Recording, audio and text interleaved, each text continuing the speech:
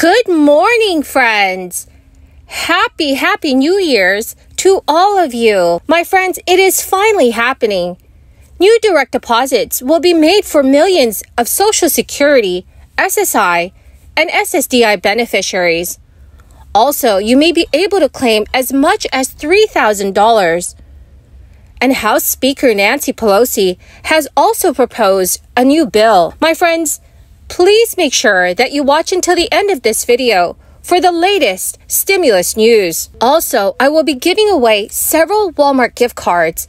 And if you would like to enter these giveaways, my friends, all you have to do is click and like several of my videos and then comment below the keyword of each video that you watch. Remember that the more videos you watch and leave a comment on, the greater your chances of winning these giveaways. So friends, it is now January. So Social Security recipients can look forward to bigger benefit checks in just a few days. Back in October, the Social Security Administration announced a 2023 cost of living adjustment would be 8.7%. That is the largest boost in 41 years. The bigger COLA for 2023 should help seniors with soaring costs for everything from food, gas, utilities, and housing. Social Security payments in January will be made according to the same monthly schedule, with payments going out on the 2nd, 3rd, and 4th Wednesdays of each month. But the cost of living adjustment is far from the only change heading into the new year.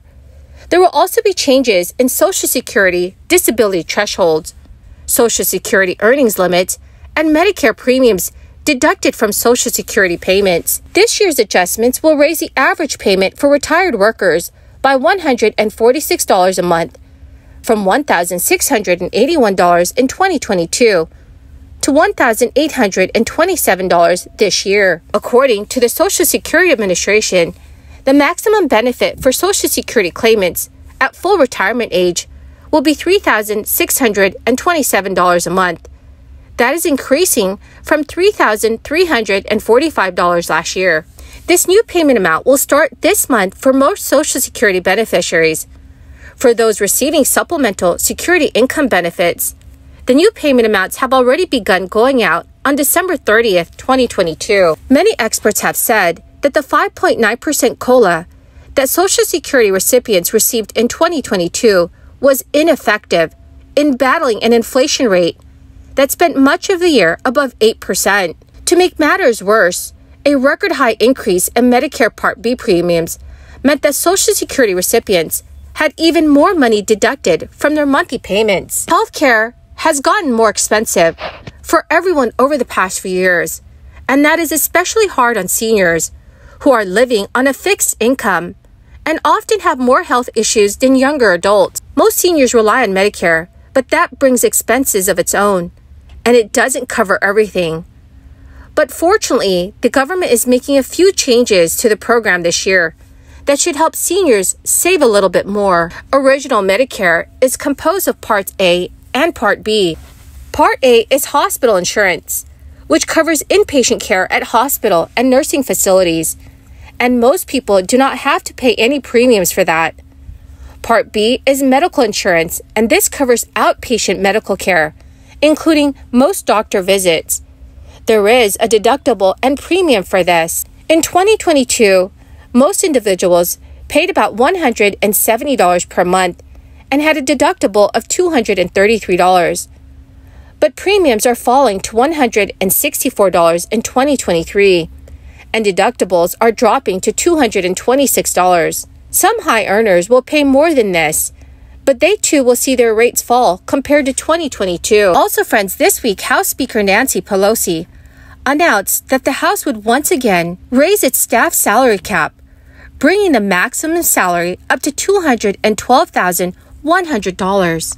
Speaker Nancy Pelosi wrote in a Dear Colleague letter, "As you know, our hardworking, patriotic congressional staffers are integral to the functioning of the House of Representatives, ensuring this institution can effectively carry out our legislative and constituent responsibilities." Pelosi raised the maximum salary for House staff to $199,300 last year, after more than a decade of stagnating staff salaries. In the wake of the lawmaker pay freeze, that was put in place in 2009. The salary cap was raised again in May to $203,700 to maintain parity with Senate staffers. Nancy Pelosi also stated, "To that end, we must do all we can to retain and recruit the best talent in our nation and to build a congressional workforce that reflects the communities we are honored to serve." Following the 2021 increase in the salary cap, House staff can now make more than their lawmaker bosses. Rank-and-file members of Congress earn $174,000 a year, while members of congressional leadership earn slightly more. Nancy Pelosi also instituted a minimum of $45,000 salary for House staffers in May, the first time that Congress has had a salary floor for its staff. So, dear friends, what are your thoughts on this? Please let me know your thoughts in the comments section below. Well, my amazing and greatest dearest friends, that is the end of my daily stimulus update video for this New Year's Day morning. Thank you so much, friends, for being part of this community. The winner of yesterday's Walmart gift card giveaway is Marlon Pico. Congratulations, my dear friend. To claim your gift card, please check your notifications page and send me a message. Or you can also message me on my Facebook page. Thank you, everyone, and have a wonderful and blessed New Year's Day. To threaten their counterparts in the Senate is equal parts dangerous and destructive. As Republican Senator Kevin Cramer said, and I quote, "The reality is this kind of chest thumping and immaturity doesn't instill confidence in their ability to lead," end quote. You know, you hear it all the time. Don't let the perfect be the enemy of the good. I'll be one of the first to say that this bill isn't perfect. It doesn't address everything I wanted, nor does it address everything in the way I wanted. But it's a good bill. It was put together through hours of hard-fought negotiations that involved members in both chambers from both sides of the aisle. It's not anyone's fault but their own that House Republicans chose to walk away from the negotiating table. At the end of the day, we are here to legislate, to get stuff done. We are here to help the American people, and that requires us to keep the lights on. The last time Republicans held the majority in the House, they left us in a prolonged government shutdown that cost our country and taxpayers over $11 billion. I can promise you the Democrats have no plan of letting that happen under our watch. We must pass this rule and the underlying bill and get it to the President's desk. Mr. Speaker, I urge a yes vote on the rule and the previous question. I yield back the balance of my time, and I move the previous question on the resolution.